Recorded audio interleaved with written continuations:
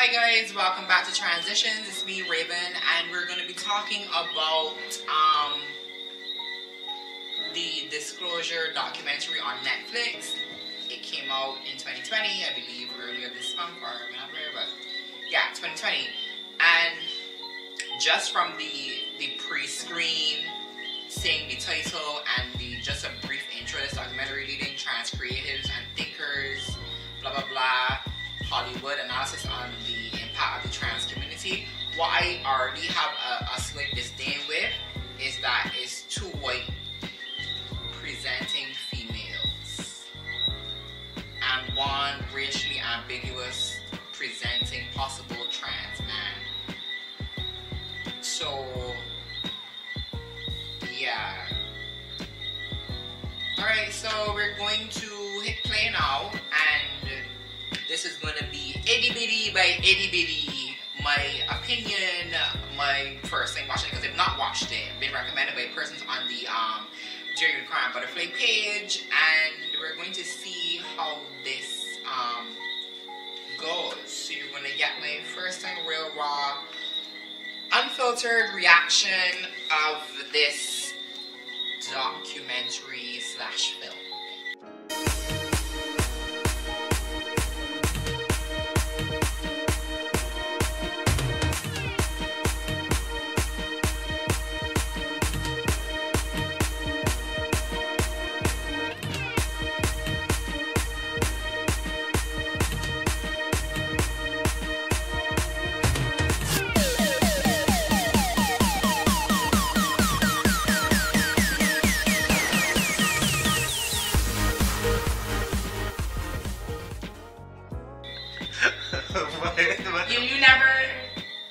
I never knew that. Oprah!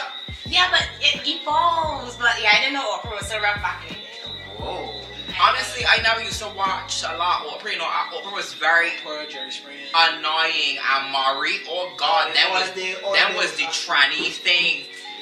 Yeah. What was Jerry. Lord. Yeah, and Jesus, straight up. How do you hide your penis? Why does always be the first question how is your penis?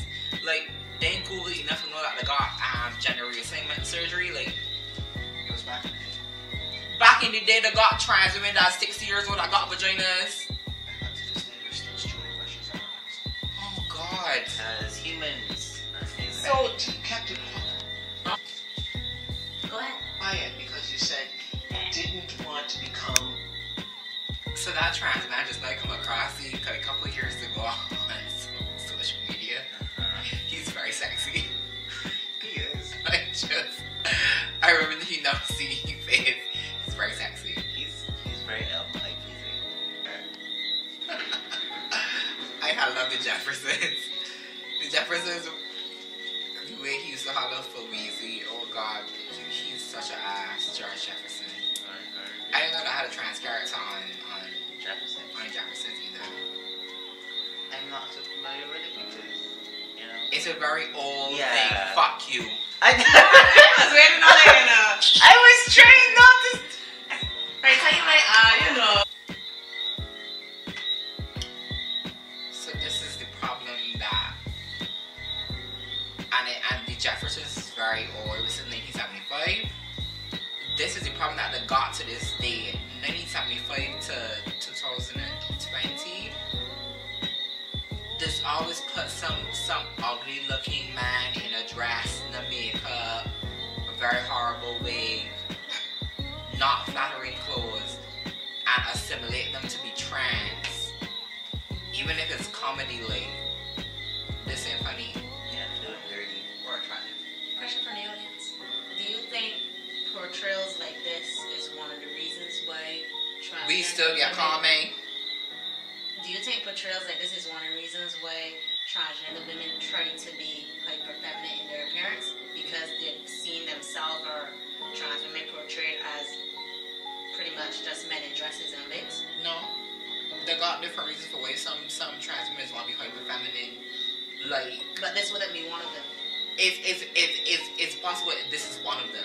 They got the other thing where you was a real brick looking man, like big shoulders, full beard and whatever, big chest, and then you transition, so you're trying to be overly feminine to erase everything of masculine that was before. But this is a big problem. Still, like, they got people that do comedy skits and do very bad drag impersonations, and there's just, instead of saying that it's a drag performance or a drag mock-up, this goes to the narrative of being a trans woman, or just saying I'm a woman as opposed to saying it's a female impersonator. The female impersonator, you know, is drag queen. Woman is trans. So this music of a bar shotgun, jawline like he laying down concrete.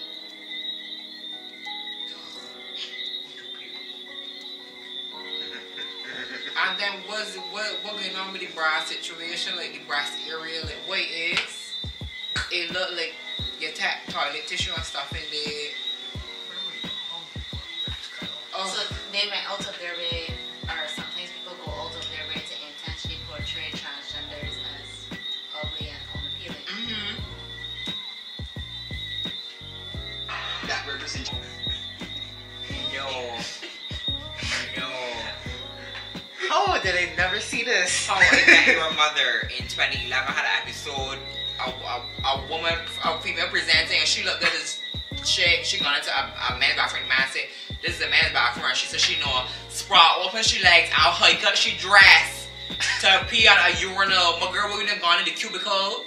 That's actually one of the first things I thought when I saw it as well. I was like, No trans woman don't do that. Exactly, it's very unrealistic. But then again, the media portrays these things for comedic relief and being absolutely This ain't stupid funny with it. at all. I'm a dude. I can't remember the movie just now. It's something about war, about male and war, something. Male war break. Like, the woman asked if he could talk like a woman, and he do some very awful voice. Impersonation. And she asked if he can't sound no more feminine, and he just dropped back into a real baritone, no, like. It's always been a point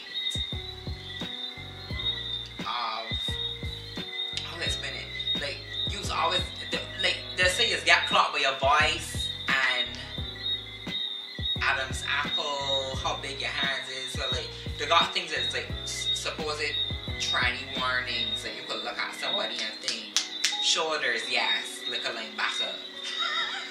But they got something that backs broader than mine, and they've got vaginas. They got something that voice is heavier than mine. They got women that got more, yeah, they pregnant. She's a good example of this. She definitely good. She back broader than mine too. She's big one. And then big more ass. So, and then they got women that got as much beard as Sadiq. That's true.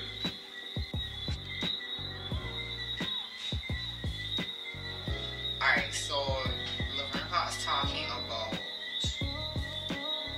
black comedians putting on a dress and making sport about the thing being trans. Something I talked about before. This is already aggravating my spirit. Like I 15 minutes in, I want to start watching it. I understand, because the point of trans history, we've been the butt of the joke for however long, but still very visible, even if it's slightly misrepresented, very visible. She also said something about when she had transitioned early, like, because of all these things that we're seeing on TV, it made your transition a point of laughter. People would see you just burst out into laughing or whatever. In Barbados, like, if you transition in public, like I did, from boy to girl, they would see you slowly change. Like, hair get longer, you will start wearing nails, you will start going from baggy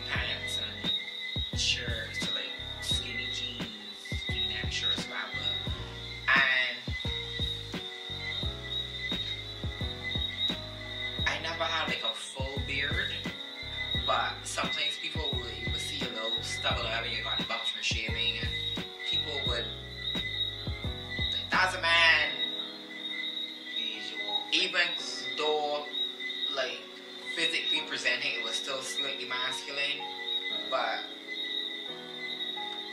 there were people that will run up near you and laugh out in your ear. That's a bullet. Or what the fuck is that? And I am like, it's not happened to me very often because growing up in town, people knew me and know that I used to fight a lot. So that was a risk. Because early in my transition, I was very aggressive, like very aggressive. Still so aggressive. It's funny how when you say that, like the little jingle bells, like be aggressive, be aggressive over my head. I'm like, no. But I can't imagine how it was for other people.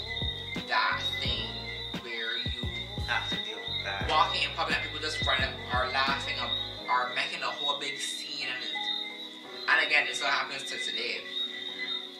The organization, LGBT organization in America, and it published a study, and the findings were 80% of the U.S. population don't personally know a trans individual, and I could say probably that's the same thing for majority of Barbados. And if you do know them, chances are it's somebody that makes clothes. That's the easiest reference to how people know trans women as seamstresses.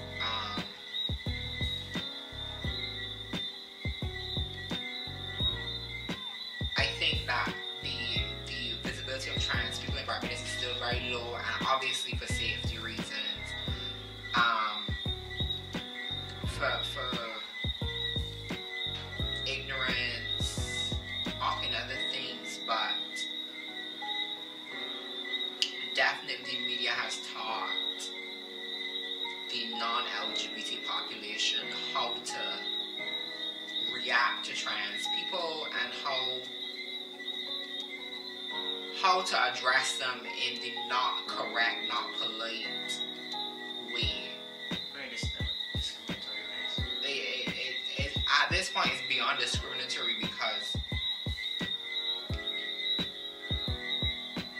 common sense. When you meet somebody, hi, what's your name? How are you? Oh, you's a man. Oh, the God place for you in hell. Okay, that kind, like, and again, they probably get this at some point, but religion always play a part in how people just shrink down your existence to words from 15,000 years ago. I just, ugh.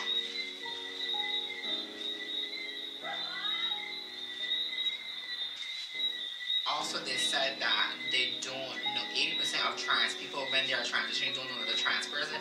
That's kind of true. Like, I grew up in town, so I know Teresa's made clothes. I knew Passion, wasn't sure what Passion was or how Passion identified, but I knew Passion, but I knew them as seamstresses making clothes or whatever. So I knew that the person that I knew, but it was never like I knew that they were trans, and I was like, oh, this is me, the potential to be. I'm going to go ask them. I just thought it was adults. I was a child, and I would speak to. They wanted to also my school clothes or whatever. The other one that I knew further down the road, but it was never a case where I knew that I was going to become trans at that age, and I never knew like how to go about approaching them and asking them why, how, when, whatever. Jerry Springer, the title was My Boyfriend's a Girl. That problematic sensationalization of stories in the media is a problem, a huge problem. There are visibly more trans women than men. That is true, although in the world there are an equal amount. However, in Barbados there are definitely more trans women than trans men. Sometimes, again, you try not to police people's gender identity and their life, but there are trans men who have not identified as trans men yet, or do not openly identify as trans men because it's easier to identify as a butch lesbian and get a job in Barbados. So at some point there was a few rape scenes, and that was one of them was to a trans man. Corrective rape is what they call it, corrective rape, where men, heterosexual men, physically and sexually assault trans men because they still have their genetic parts, and yeah, I don't talk about rape. And then women see trans women and say, oh wow, this pussy will make you straight, this is the right pussy for you. So the same thing, corrective rape goes both ways for trans men and trans women. Unfortunately, is a thing that still happens, and then that even ties into what is it? Conversion therapy. How religion is used to fix you, so that whole corrective rape thing, it still happens, and it has happened in Barbados. There was one time it happened in Barbados, and it was in the paper.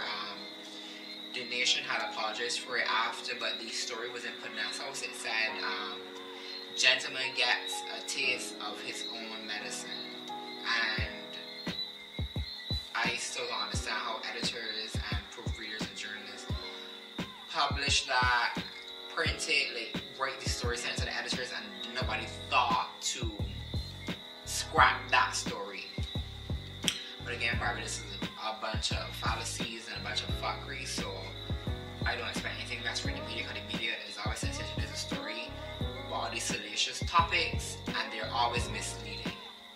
Like when I was in the paper, when I was arrested, and I went to the Attorney General about the humane treatment of the police and whatever, and there was a picture of me and another activist handing the letter to the Attorney General, and the headline at the bottom says, gays flee island home. Prefacing the story about Bajan LGBT persons fleeing to Canada, becoming refugees, and the picture with the write-up of what was happening with me and the title in big green text had nothing to do with each other. So the media always sensationalize stories and twist them to suit themselves, sell papers.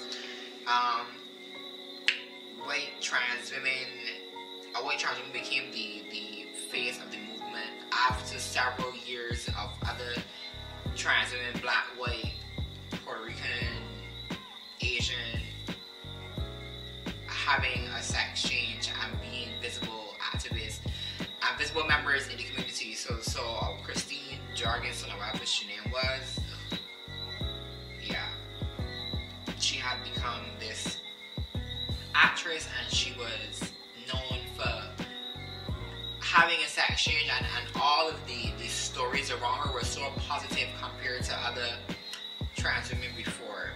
Trans women that were always pegged as sex workers, prostitutes, HIV positive, whatever.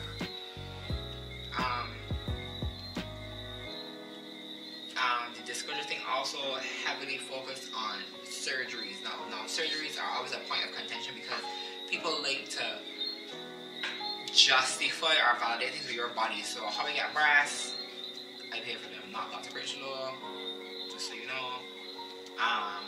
You got a penis or a vagina.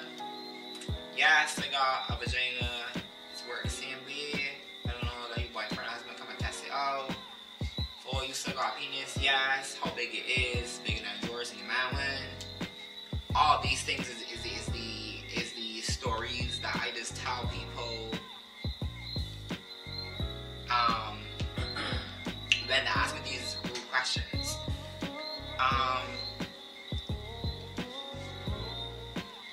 also, wait.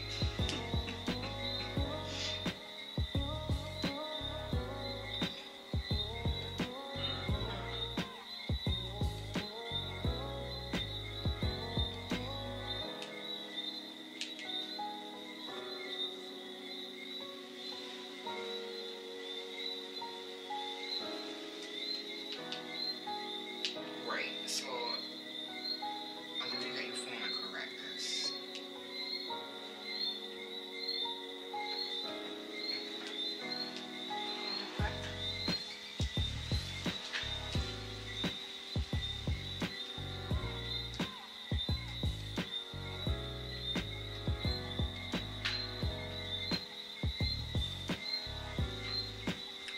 Right, so the another point was after the surgery thing, like people always want, what was your name before? It said, like some person said it was, what was your name? They asked the queen what their name was, and they told them Monica. And it was like, what was your name before? And it was like, there was no name before. So some of my friends that went to school may actually forget what my name was before, and that's great. It's not a big secret, but I ain't fucking openly telling you my previous name. You know, makes sense, because that person's not who you meet now. And if I cuff you in your face and you call the old name, that person that name you gay and you get charged because that's my name. So, yeah. Okay, so this is something that me and people can get to high words for. Disclosure is something that I don't particularly believe in. I always say, the only time I'm going to disclose is if I'm going to have sex with you. And outside of that, like, when am I telling you, hi, my name is Raven, I'm trans? It's like Sadiq saying, hi, my name is Sadiq, my penis is 11 inches long. Like, what is the purpose of telling you these things? It's personal details, like, nobody don't need to know those kind of things. And if you want to talk about safety and whatever, and disclosing, safety is the person that you're disclosing to, saying that they need to feel safe, but you telling them that you're trans. Like, if I tell you that I like Argentina and you like Man U, like, why you would want cuff me and bark my nose bridge because you like Man U and I like Argentina, like, it's the same reference. If I like Argentina, respect I like Argentina, but there's no need for you to get physical, like, it don't make sense.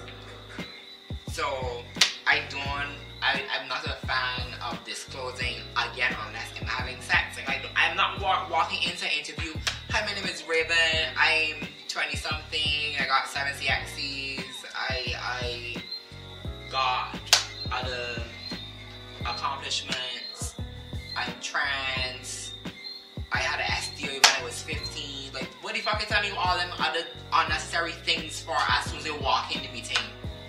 If you got the stuff that you need specifically for the meeting, that's it. I don't need to say anything else.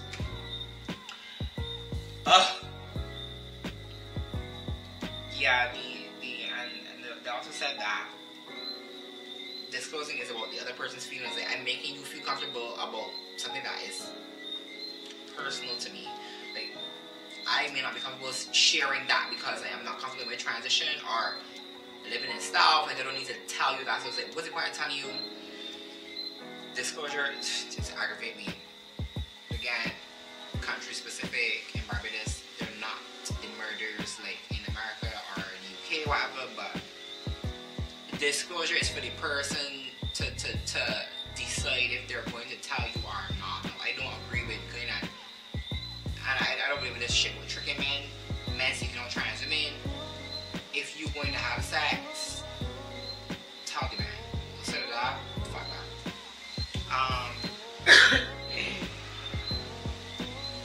Right, so, and this is something that I always found annoying. There are trans women that are passable, they're beautiful, they're like regular women with vaginas.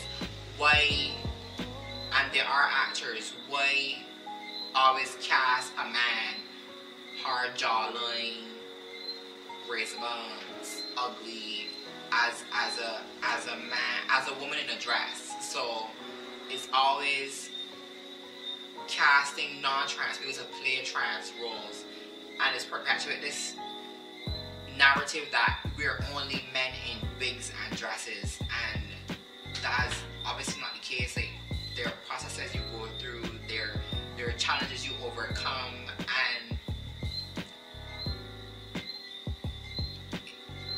disheartening is the easiest word I can find right now without me cursing and getting into a whole tantrum. But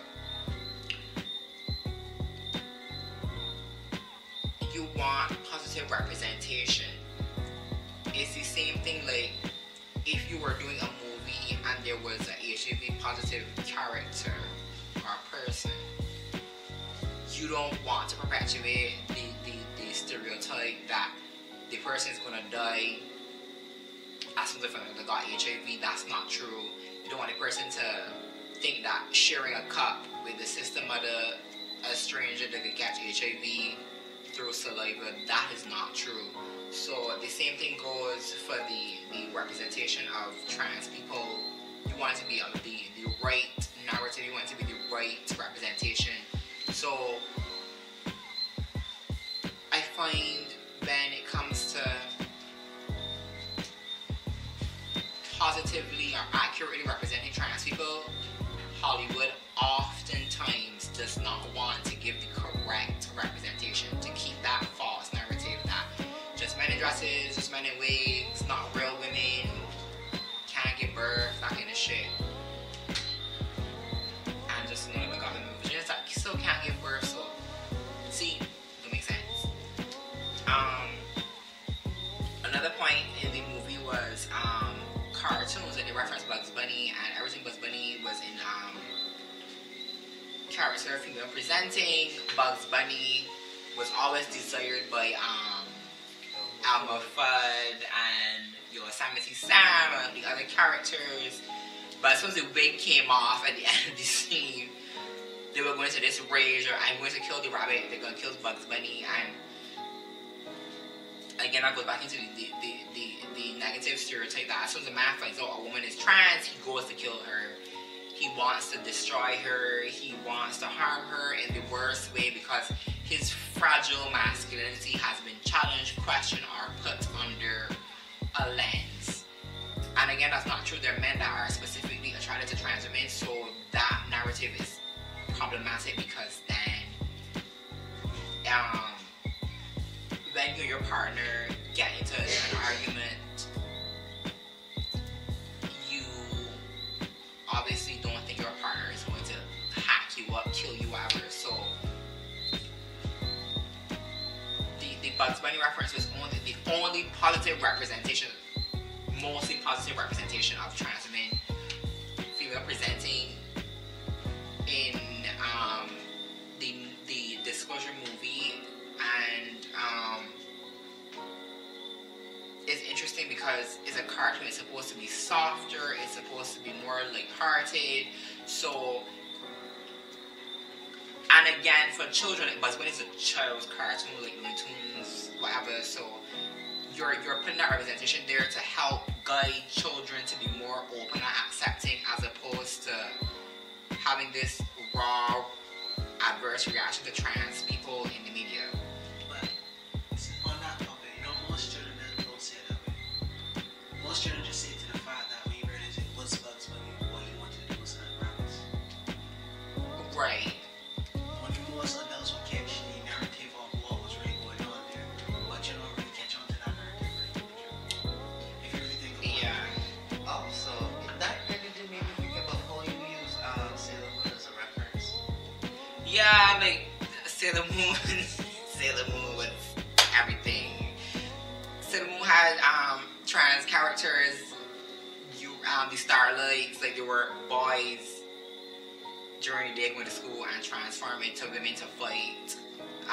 Raven, you need to say the original Sailor Moon. Right, Sailor Moon from Not Sailor Moon, version. not Sailor Moon Crystal. Right.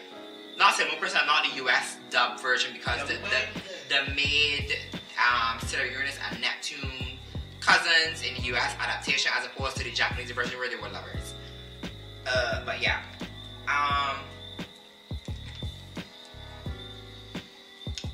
The last thing that I'm going to talk about that disclosure reference is like her name is Jen Richards, and she was talking about